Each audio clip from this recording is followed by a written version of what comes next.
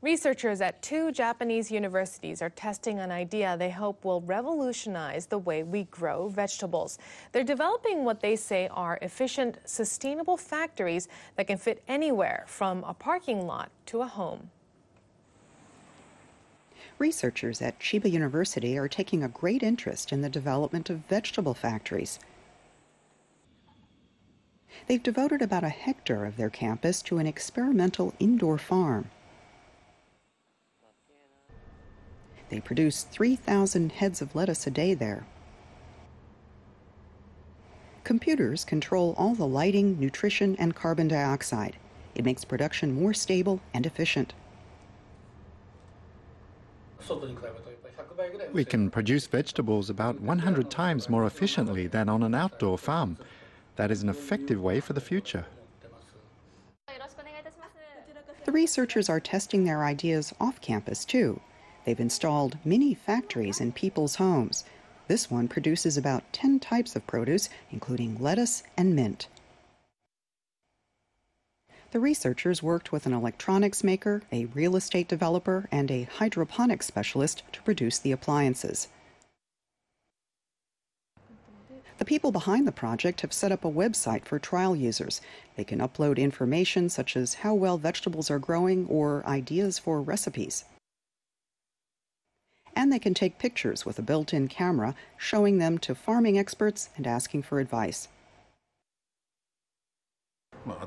We're in the test phase right now, but we hope it'll become a standard appliance.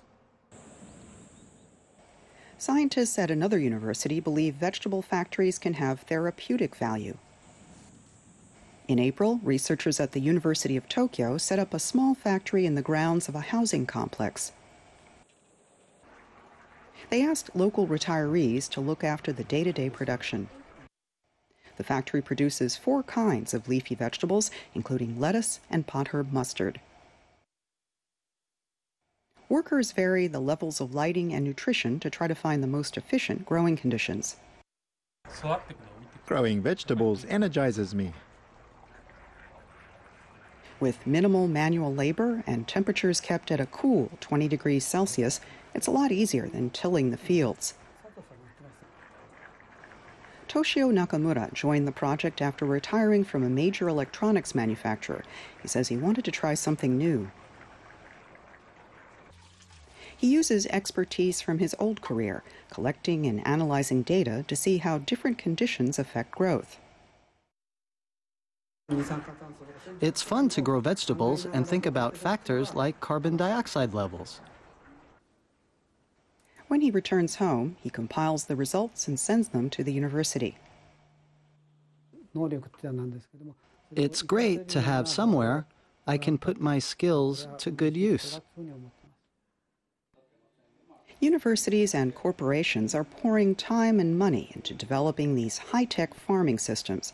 They believe one day soon, vegetable factories will be a common sight in city centers or even in our living rooms.